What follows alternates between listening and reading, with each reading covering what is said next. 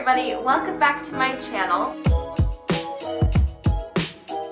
My name is Becca. If we haven't met before, I'm so glad that you're here, and today I'm going to be telling you how I Instagram. I am a proud member of the Instagram plant community, and I'm sure that many of you already are or want to be if you're watching this video.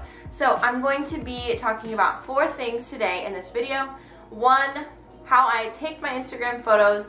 2, how I edit them. 3, how I plan out my feed, and 4, how I have found growth on Instagram. So yeah, let's just get right into it, starting with how I take the photos for my Instagram page. Okay, so looking at my feed as a whole, it is basically just a mumbo jumbo. Is that a thing? Mumbo jumbo?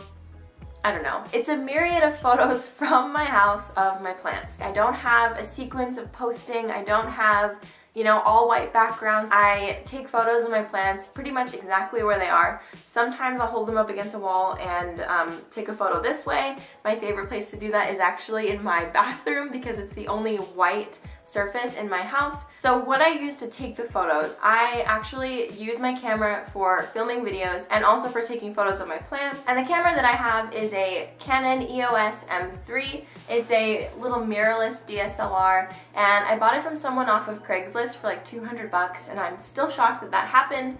But yeah, it was a really great deal, and I really love this camera. It doesn't do super well in low light situations, which I've learned. But I only shoot in auto as of right now. I have taken a few photos in manual, and I really liked the way that they looked, like a lot more than other photos. So hopefully I will get better at that with time. So when I'm taking the photos, I am very mindful of the lighting in the area, especially knowing that my camera doesn't do super hot in low light situations.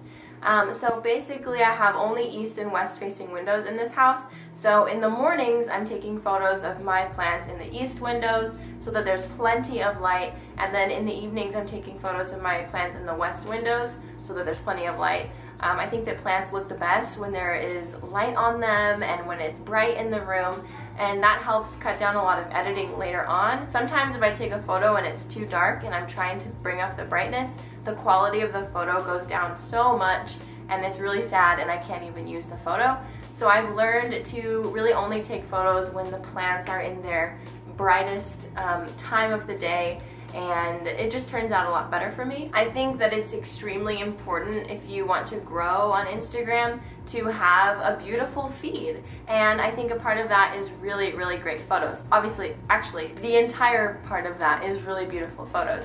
And you don't have to have super rare, crazy plants to have a cool feed. I think that you just need to have quality photos. And you can achieve that on your smartphone, and you definitely can achieve that on a camera, whatever you have. If you've seen my feed, I have a variety of close-up detail shots and far away area shots. I don't know what to call them, but basically it just shows like the aesthetic of my house and plants that are together in groupings. Okay, so once all the photos are taken, it's time to edit them. 2 apps that I use to edit my photos is the Lightroom app. Love Lightroom. I love the Adobe programs. And I also actually use the Instagram app most of the time. I use the Instagram app more than anything, honestly, because I just really enjoy the way that it edits photos. It's super, super easy to use. Sometimes Lightroom can be confusing with all of the options that you have, but Instagram keeps it really simple. So on the screen, I'm going to show you how I edit my photos in the Instagram app. The look that I go for when I'm editing photos is really, really minimal. Like, I just want the photos to look exactly how the plant looks when I'm looking at it right here. I'm looking at the plant right now. So basically what I do is I increase the brightness considerably, because sometimes my photos can be pretty dark even if they are in a bright room, and sometimes when I bring the brightness up it causes a lot of blowout in other parts of the photo that are not the plant itself, and so I scroll over to the highlights and then I bring down the highlights. Sometimes I bring up the shadows depending on how I'm feeling, but the other thing that I usually mess with is the structure.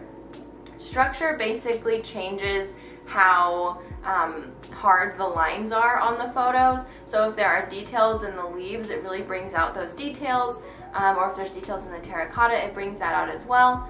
So I will usually bring up the structure just a little bit so that the photo doesn't look blurry.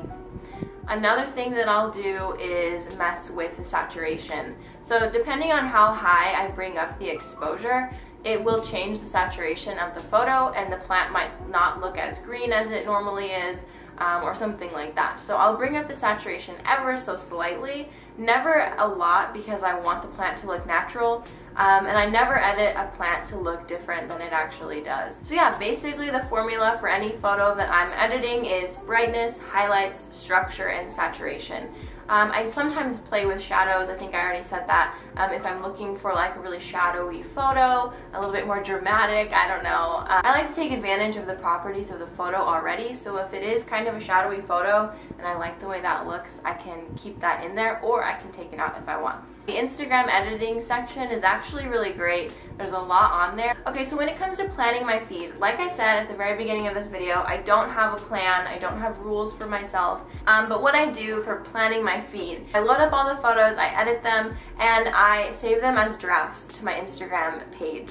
So basically how you do that, you probably saw in the editing clips, but you edit all you want, and then I think that if you edit the photo, it'll automatically give you the option to save it as a draft if you don't put a caption or a location. I usually have between 0 and 40 photos in my drafts, and that's just because I like to have a lot of content available to me just in case I'm not able to take a photo in the moment. So I just take a lot of photos at once, like probably 50, and so there are some photos that I edit, I do all of this work, and then I never actually post it, because after it's been in my drafts for a while, I'm looking at it and I'm like, I don't really like that photo that much. And when you have a lot of photos in your drafts, you can also see how they look together.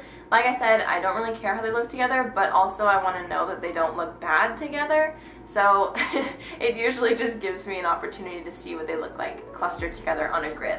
Okay, and the last thing that I want to talk about, if you're still around, thank you so much. I want to talk about growing on Instagram, especially in the plant community. I've been on Plantstagram for a year and some change. I just had my anniversary post. So it's been about a year, and in that time my account has grown significantly, way more than I ever thought it would. And this isn't to say that I have like the biggest Instagram page in the Instagram community, because that is so far from the truth. But I do think that I have experienced some growth recently, and I would love to share how I've done it and how I think the best way to go about Instagram is, especially in the plant community. So first of all, I started experiencing a lot of growth on my Instagram account when I started interacting a lot more with people in my community. I don't think that that is at all a coincidence. Instagram is probably more likely to share your account with other people if it is an active account, and so I started commenting on people's stuff, liking their photos. When people would write stuff to me, like in a DM or in a comment, I always reply, even now. I mean, it's not like I get like hundreds of thousands of messages and comments, but I always make a point to reply to every single comment. Even if it's just emojis, I'll at least like the comment. But interacting with people who interact with you back is incredibly huge for like making friends and for growing on your Instagram page, because once Instagram realizes that you're being active, I think that they're like, oh, let's promote this account. And so once I started doing that, the growth was crazy fast.